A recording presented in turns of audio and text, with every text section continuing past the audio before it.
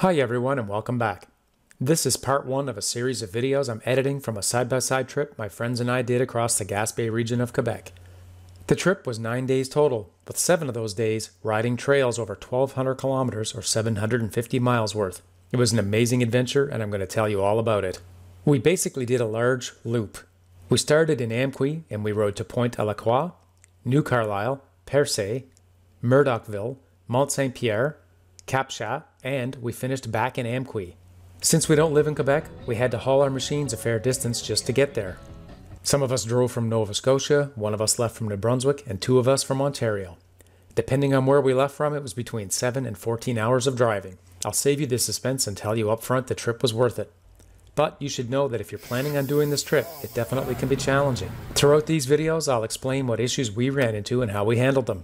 Luckily, you won't have to deal with some of the issues we did because you'll get to learn from our mistakes. If you and your friends want to do this trip, I suggest you watch these videos and then go to my website because I have helpful tips and links to government websites where you can get a pass and you can help build and create your own GPS routes. I'll have the link in the description below. Before we get into the main part of this video, I'll quickly let you know 3 things that you need to know to do this trip. 1. You need a Quebec ATV trail pass. The link to it is on my website. It's going to cost about $200 to get the pass to do this trip, but when you see the conditions of the trails and the amount of signage they have under there, you'll understand why it costs that much money. 2. Trails have a width restriction of 66 inches. This isn't a suggestion either, they're very serious about that. If your machine is any wider than that, you're not going to fit across some of the bridges on this trip, and there's no way to get around the large rivers. 3. They have an awesome interactive map system that generates GPS trails for you. All you do is pick the starting location for the day that you want and the end location, and it creates the GPS trail. It knows if trails are out or closed because of washouts, and it will route you around those. The green highlighted trail that you see is the route that the computer here just picked for us, and you click the export button in the top left corner. Down in the bottom left corner of Chrome, which is what I'm using, it downloads the track for you. It's that easy. In Chrome, it automatically downloads to your downloads folder on your computer, so it's easy to find. Then what I do is I go into Google Maps, create myself a new map, and import all of the exported routes so I can make one big giant GPS track for the entire week. Here's something important to keep in mind. If you create these tracks months in advance, make sure you double check at least a few days before you go to make sure they don't change, because in the time that you create them and the time you go, you could have a change in the trail because there could be something where there's a washout in a closed trail. We didn't do that. That's why we ran into a few sections where we had closed trails we had to deal with. And this was just one of a dozen trees or more we had to cut down on this particular trail. Overall, we had a great time. Stuff like this just adds to the adventure for us. If you like what you see, please do me a favor and click the like button and the subscribe button. Good job, Patrick.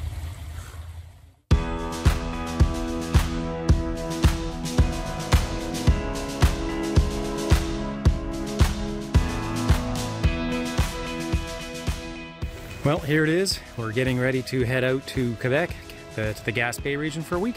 And I gotta say, I was kind of hoping for a little bit better weather than this to start the trip off with, but hopefully we'll drive out of it. The weather did clear up, which was a bonus because when you're hauling a trailer for 7 or 8 hours, the last thing you want is heavy rains.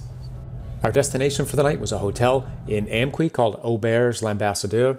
We picked this spot because they had nice rooms, they have a really nice restaurant, and they also let you leave your machines there for a week, or rather not your machines, but your trucks and trailers out behind the hotel. And it's just down the road and across the street from where the trail starts. There's also a few other hotels in town that I believe that will let you do the same thing, so you do have a few options. Nobody's tracking your whereabouts.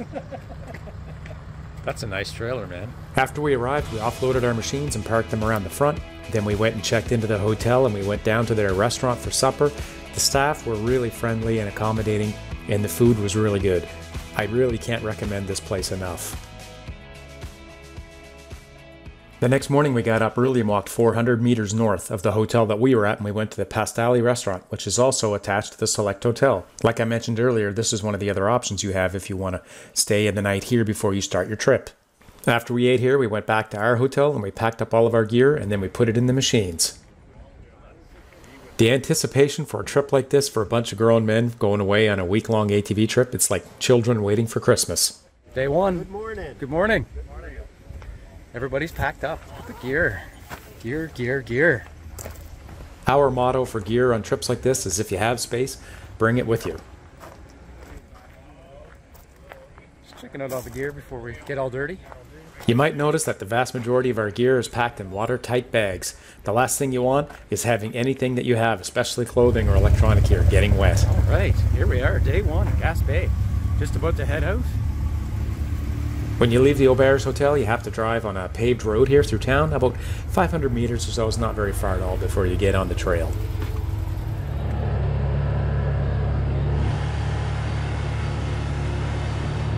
This is the start of the trail outside of Amqui, and as you can tell, it's in great shape.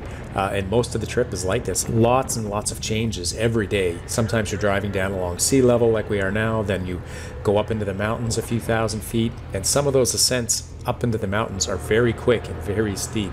You'll see that in one of the other videos. Everything was going well until I noticed my machine was starting to almost overheat. It was like 1 bar away from going into limp mode.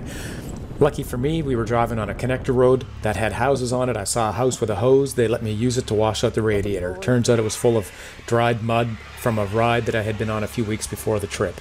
Dale brought his own hose and little thin wand that gets in to clean the radiator. We ended up using it a few times throughout the week because there's so much dust here. Every time you go through a puddle, your radiator gets wet, and then you're driving for hours and all this dust is building up on it, and then it doesn't take too much some days to get your radiator to overheat. Terrence. They're all there. They're all there? Yeah. I probably will. I've already scratched it up. Have you? It's glass, isn't it? No, it's not. Oh, it's polycarbonate. We only took a quick break here for about 15 minutes and then we get back on the trail. But then, after only about 15 minutes of driving, I noticed the flat ferry had visited. Seemed like pretty good. The flat ferry was no match for John. He's the flat whisperer. This is why I tell everyone who does these types of trips to make sure you have an air compressor and several tire plugs, because sometimes one hole takes several plugs.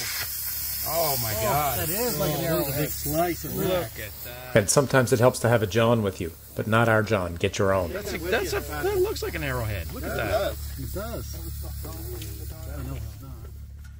Let's not complain. What more in it? Think you need another one? Oh, Probably a couple, eh? I'm sure of it.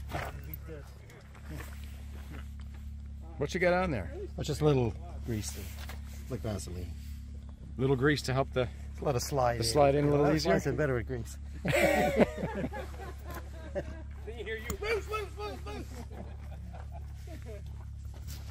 Cool.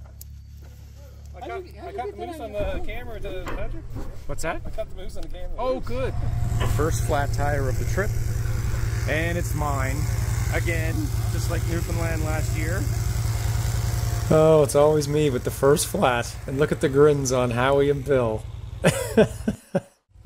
Those plugs lasted me that entire trip in Quebec and then later that fall in September in Newfoundland.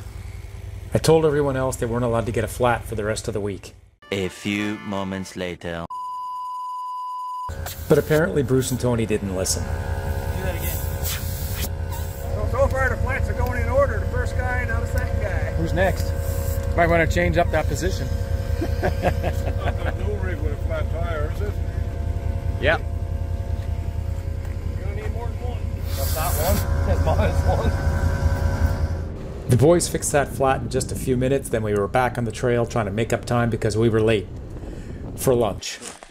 How's the heat in your machine? It's overheating, or No, it's pretty good. is it good?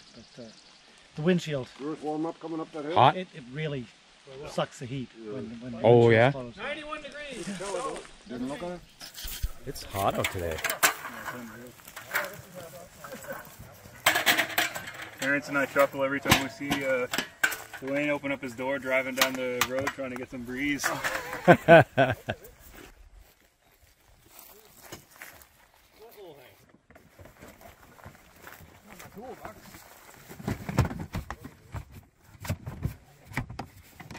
Get her that you.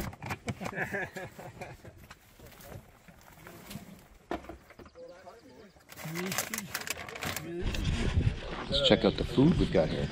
We've got homemade jerky. Those of you familiar with my channel know that we never go hungry on these types of trips.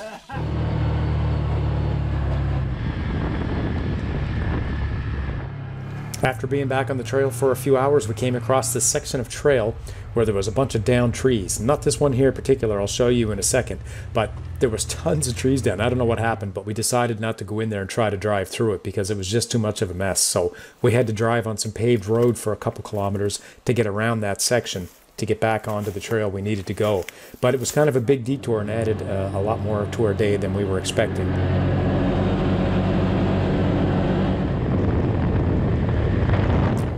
We found our way back to the trail after a while, and then the sun was getting low in the sky, so in the woods it was looking like it was dark out, or getting darker, but it wasn't really so bad. And before we got to the hotel that we were going to for the night, we ended up going through this long section of trail that you see here now. It was really nice in the way it was all cut out. They had obviously spent a lot of money on this section of the trail. Patrick just let the gas out of his tank. Now he's putting gas in the other tank. And Tony's saying gas for some reason. Any gas in it? that's from Sling Blade. Gas. Any gas in it? It ain't got no gas in it. Oh. Oh yeah.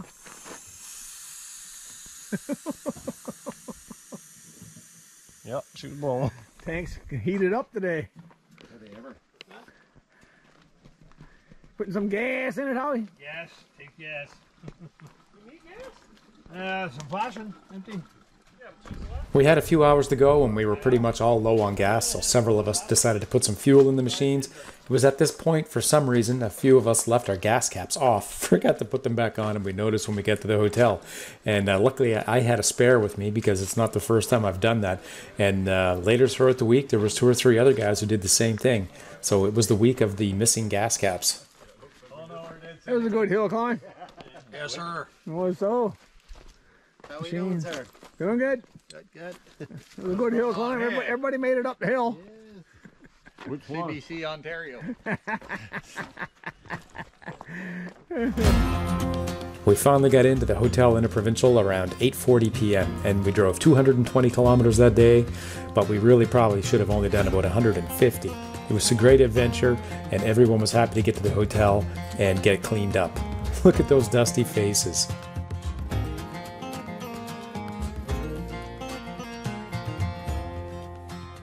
Please consider clicking the like and subscribe button if you liked what you saw. Stay tuned for part 2 where we see lots more beautiful scenery and we also run into quite a few problems.